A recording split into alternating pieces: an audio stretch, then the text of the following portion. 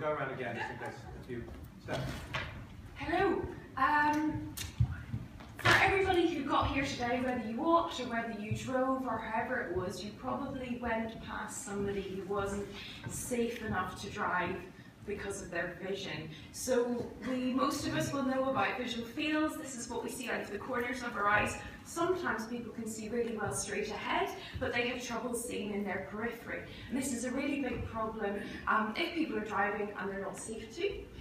Likewise, there were people and children who have had brain injury for whom, depending on which part of their peripheral vision is missing, that helps us diagnose what the problem is and also how to deal with it and how to best help them recover. So the problem that we have is the way that we currently measure this type of vision is really archaic, really old. It's really arbitrary as well. It was what, 30 years, 40 years ago that it was designed on a little machine that flashes up lights. It's really hard to use. It's not practical if the police pull over somebody at the side of the road. It's not practical on the ward. It's really hard to do. I'm a vision scientist. I sit for research for these things, and I fall asleep at the machine because it was on for so long. I don't know if anybody's had one before. So I'm introducing a possible solution. This is with the Oculus Rift.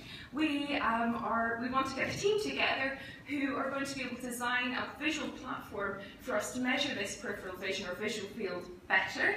And so we're looking for people who've had experience with Oculus Rift, with Unity, and we need graphics people. We want to build a virtual reality system, perhaps a road, where we can have things jumping out to make it more realistic when we're measuring someone's vision, rather than just looking at these dots and pretending that that actually represents their vision in real life when it doesn't. So let's design something really good and then get home safely.